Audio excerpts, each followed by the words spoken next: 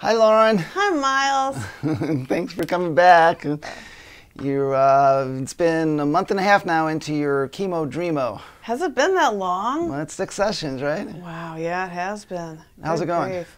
It's actually going really well. The last CA 125 test I had taken, the test had plummeted from 1,137 down to 262, which was like a 75% drop in only 3 complete sessions. The doctor was amazed. So I am thrilled. I am thrilled. So it's a great Christmas present since we are close to Christmas. Yes, we are. How are you feeling? I'm actually feeling pretty good. I'm feeling good. The CAT scan too was really good. The doctor actually used the word great, which meant to her no lymph node involvement any longer. The tumors have all resolved.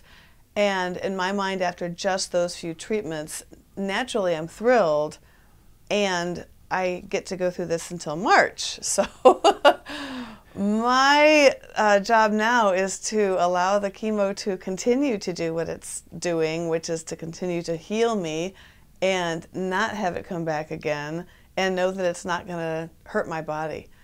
And I know that singing is what's really helping me, and that's what my chemo sabi is doing for and with me every single week. So that much has been wonderful. So you said you get to do this till March. Yeah. I mean, were you being sarcastic? Well, no, that's my language. I don't say I have to do anything, because as soon as I say I have to do something, I'm a victim. And I just don't use that language anymore. So when I say I get to, it's my honor, it's my privilege. This is what I get to do for my healing. And as soon as I reframe it, it works to my advantage. And I think that's part of why I'm healing, because I get to heal from ovarian cancer a 3rd time. So yeah, it's very intentional.